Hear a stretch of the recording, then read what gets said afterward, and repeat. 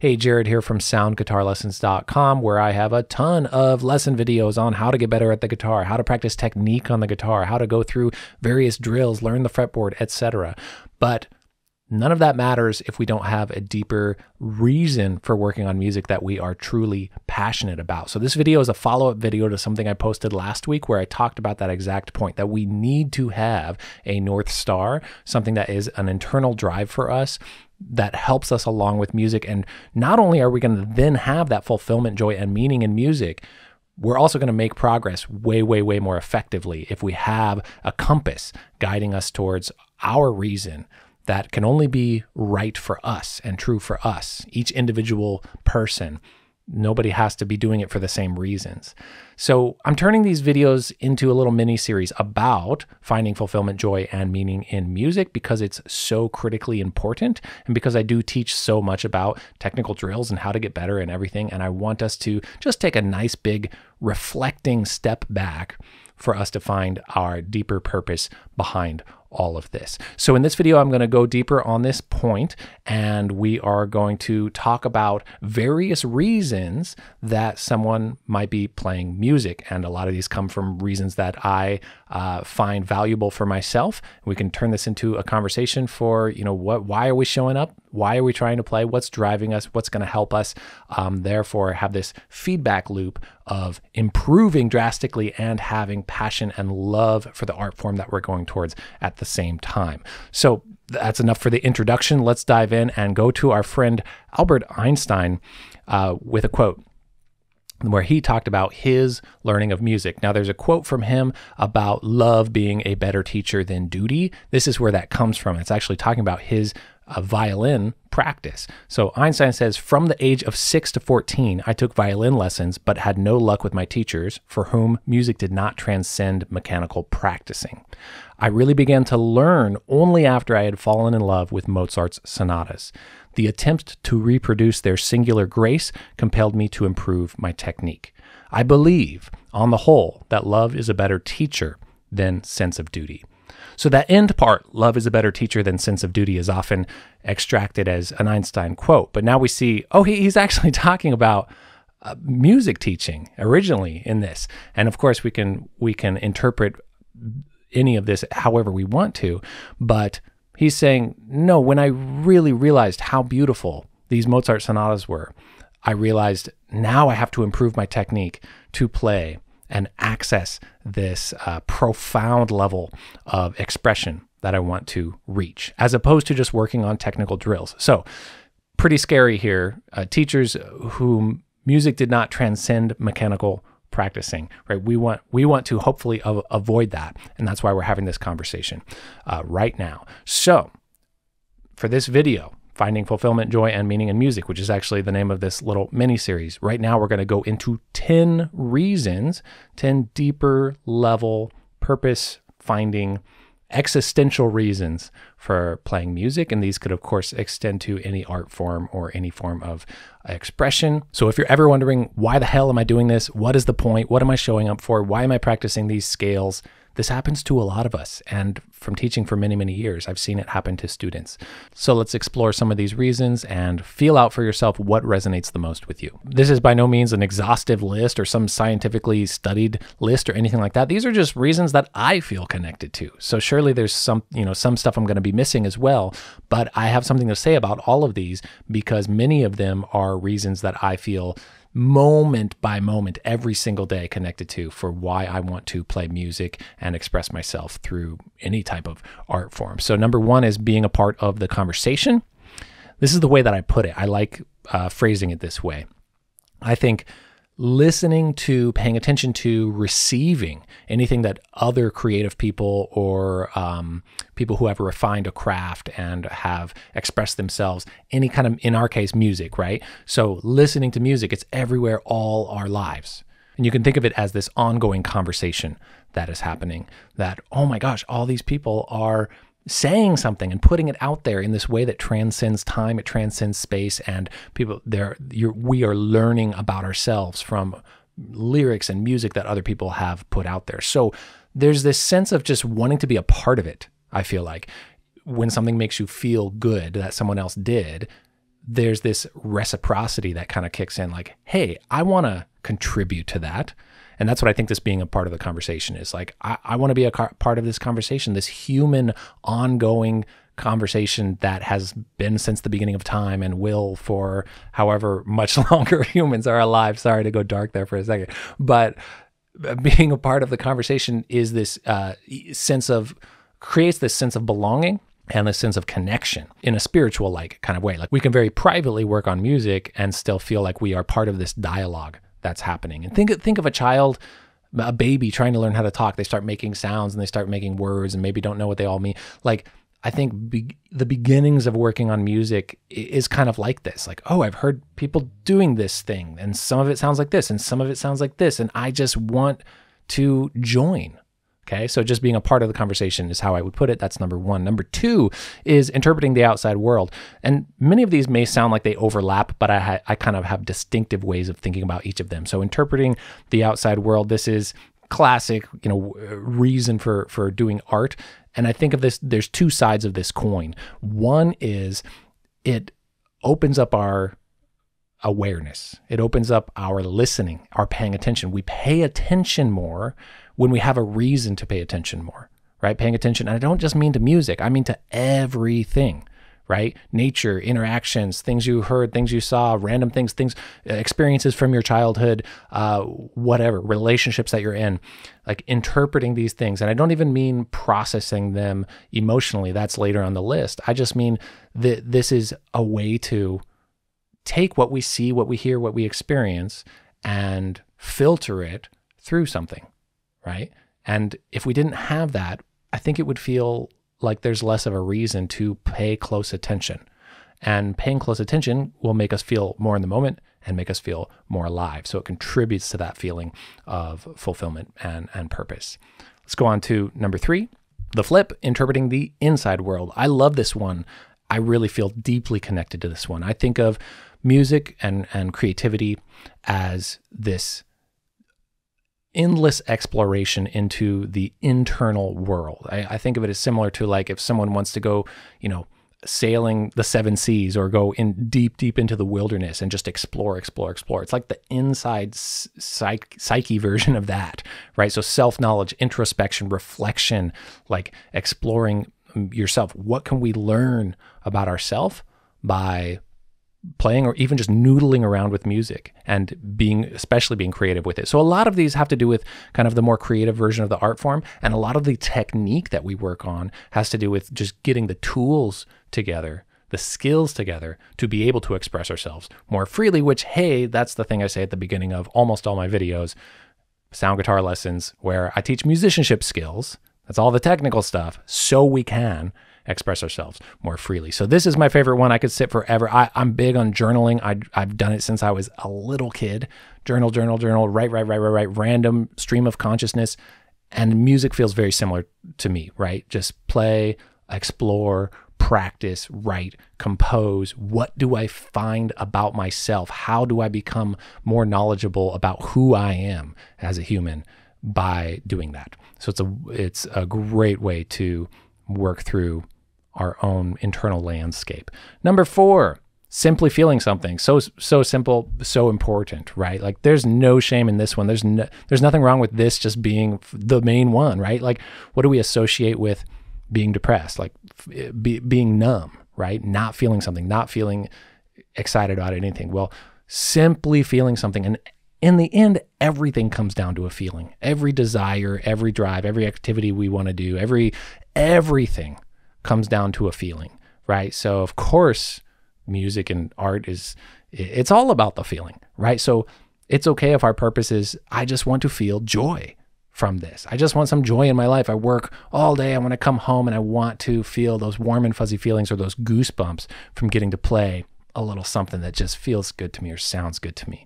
And the more we play those things and they do feel good and sound good, the more we have a reason to practice when it gets hard. And that's the kind of the point of this whole conversation right now, is that real practicing and improving is crazy hard. So if we're not in touch with why we want to do it, then when it gets hard, we're going to stop. We're going to quit. If we're only doing it to be better, then there's no way we're going to work through how difficult it is to actually improve, right? We have to get to that point where it's hard. We hit up against the wall and we say, no, but that result on the other side of the wall is so worth it. Even if it's this, right? That feeling of joy, that feeling of release, that feeling of connection, right? And that brings us to the next one, number 5, human connection. So this is different than the being a part of the conversation type of connection. I'd say that's a much more kind of like spiritual realm connection, like you're just a part of something that people do. This one, I mean like tangibly, just tangibly connecting. By that I mean you go to jam sessions and connect with people. You have a band and you have close friends and you're on tour with them in a van for hours, and you feel connected to real people. You sing a duet with someone, whatever, right? It's a wonderful way to connect with people. You get to play something at like holiday times for your family or something like that. So human connection. This is a huge reason alone that a lot of people will play music, and of course, a huge reason a lot of people get into music, because you're around people that you respect or like or feel connected to, and they're playing music, so you want to be a part of it. You want to be connected with them, so human connection. Number 6, this is one that I really like, and I think it comes through in my teaching, because I think just being challenged, period. Just being squeezed, just doing something where you're not really sure, it's beyond where you think you might have the capability to pull through and make it happen. That is, I mean, it comes down, these all overlap, right? Because doing that and achieving what we want it to achieve, or being challenged and getting through it, creates an amazing feeling of satisfaction. And again, just comes down to the feeling thing again, right? It feels like an endeavor alone that is worth pursuing just to be challenged, right? So this is like someone wanting to run a crazy series of marathons, or somebody wanting to climb a mountain or whatever, just being challenged. So this one I subscribe to very much. And if that's not you, that's okay, right? So when I get into practicing, and when I talk about practicing or exercises on my channel, and this part I get excited about the sport of it. I get excited about just the challenge of it. So I had a teacher that used this word eustress, and he said he hadn't been sick for 20 years. He said, yeah, I haven't been sick for 20 years. And he said, I think it's eustress. I think it's the positive stress, which is what that means. That stress from pressure. In his case, it was performances, like classical guitar performances, which are extremely exposed, very nerve-wracking. To work towards something like that, have the stress, have the pressure, but have a release for it, have an end point to it where all of the positive chemicals come in afterwards, and you have this healthy reaction to being stressed, accomplishing something, and feeling amazing about it. So little kind of anecdote there about being challenged and eustress. Let's move on to number 7. This can seem similar to being challenged, but just it is different. Refining a craft. I get excited about this too. Just the craft of it, right? Just the skill of it, like it's a martial art, like it's just truly a technique. And this is why I'm okay with technique, right? This is the practice for sport thing a little bit too. I'm okay with pure technique. I am very, very aware of where any technique exercise will apply to my more kind of creative and expressive and artistic level of wanting to play, but just the craft alone. And that can be anything really, like songwriting craft, right? Or lyric writing craft. So it doesn't have to be only technical craft, but this is just a fun hobby to have, if nothing else, just to be like, yeah, you know what? I'm just going to crack the code on this thing, right? I'm going to refine this craft. And it's just an exciting way to live, to have something that we can feel that positive about working towards.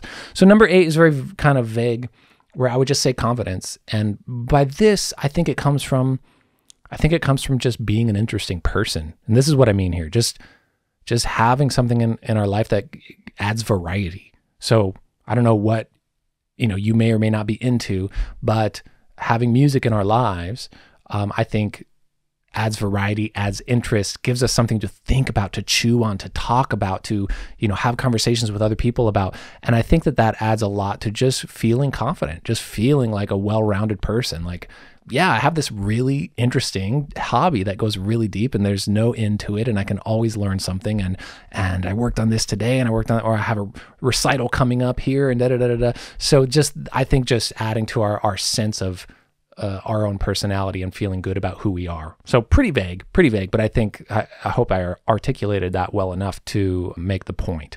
Confidence. Number 9 is just straight up health. And of course, all of these overlap. Being confident is healthy. The eustress thing is healthy, etc. But this, there's a lot of evidence for music affecting the brain, affecting the nervous system in a very positive way. And music therapy is a real practice that affects people. So it's just healthy. It's just healthy. Music, I think any hobby, any challenge, anything we're working towards is healthy. Any sort of kind of practicing and being challenged and getting through to the other side is healthy. But I mean music specifically.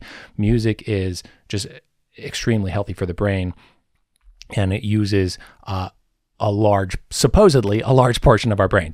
I like to read about this stuff. I can't say I know more than just having the little statements from things I heard, but that's a perfectly good reason also. There's no wrong reason. We just want to be connected to our reason and know, and just being like, yeah, this is a good thing to just have in my life for the rest of my life because it's good for my brain. That's okay, and of course we want to enjoy it too, but that's okay. My grandmother, sadly, is very advanced in stages of dementia.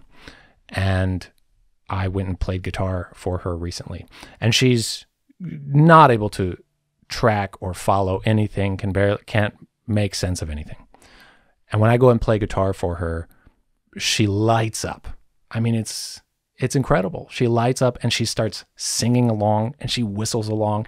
I played some of the arrangements I talk about on this channel. I played my Autumn Leaves solo guitar arrangement for her, and she whistled along the exact melody the whole time. She was on with the melody. And I was trying to play music that she probably knew from her lifetime, but not being able to follow a conversation at all and then be able to follow the music like that is amazing. What is happening in the brain where music is so it's deep in there, right? So just sharing something rather personal but really mind-blowing when I experienced that. And I think it's related to this topic here of health and how music affects the brain. Lastly is kind of an obvious one for art forms expressing and processing emotions. You're angry, go take it out on the guitar, or write a song about it, or just rip it on a hard blues jam backing track or something like that. Nothing better than having an outlet like that for our emotions, for this roller coaster of a ride that it is to be a human. But having an outlet is really important in a totally different way that I'm going to talk about next week. But in this way I'm talking about it, I just mean emotional outlet. So, which one of these resonated with you the most? Which one did you feel like that's mine, right? Or maybe a couple of them. I would love to know. Let me know in the comments. And what's missing from this list? Like I said, I just wrote these down, right? As my reasons, things I feel connected to, things that really drive me, things that feel critical and important to me, reasons I wake up in the morning. But what's missing? Is there something for you that's not on there? If so, also let me know in the comments. That would be awesome. So next week, continuing this little series, Finding Fulfillment, Joy, and Meaning in Music, this very casual kind of discussion series that I'd like to have, in contrast to my super, super deep, didactic, tactical, millions of chord shapes and techniques like I do with many of my other videos. In continuing with this, next week, we're going to talk about having an outlet in a very different kind of way. And I'm going to add on to this point of really finding meaning, and more the flip version of it, where we want to avoid the meaninglessness of practicing, but not knowing what the point is, right? Does that sound familiar? I think many of us, if not all of us, have experienced that, some of us more than others. So I'm going to talk about that next week. Just, that's the point of all this whole conversation. Let's not get into that. I should practice this. I should practice this. This person says I need to practice this. I'm going to just do it. I want to be better. I want to be good. But why? Right? But why? If we can stay connected to why and these multitude of reasons, which even just one is enough, and it could be anything for you. If we do that, we're going to avoid that, what I often call the wall of meaninglessness. And I'll talk more about that next time, and the importance of having a musical outlet.